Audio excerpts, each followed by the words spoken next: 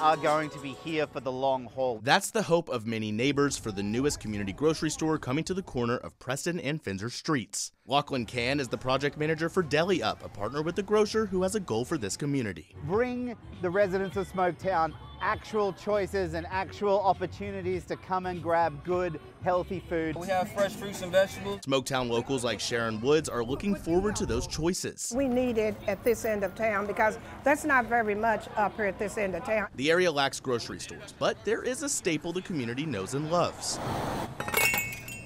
I've been here since '82. Yusuf Ali, better known as Mr. Joe, Say bye, Mr. Joe. says to see a store like his thrive for the last 40 years, you gotta actually immerse yourself in the community. If they're going to open the store, they're going to have a good management and they're going to have good work. I mean, they're going to teach people how to work. That's good.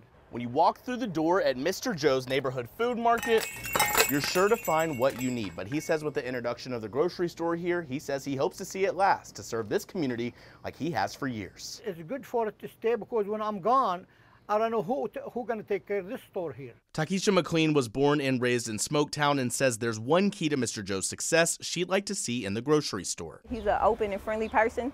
It makes a big difference, being able to be personal. Can says they have plans to involve the community in ways that go deeper than just being a customer. It means any employee can become an owner of our business. It means any of our customers can become owners in our business. In the meantime, they're starting to raise money to be able to open their doors. In Smoketown, Ford Sanders, WHAS 11, on your side. The Louisville Association for Community Economics, or LACE, is the group behind the grocery. Earlier this week, they received the land donation from the Community Foundation of Louisville. Rebound Inc. also received a 1-acre donation at the site. The housing developer plans to use its property to create a community trust.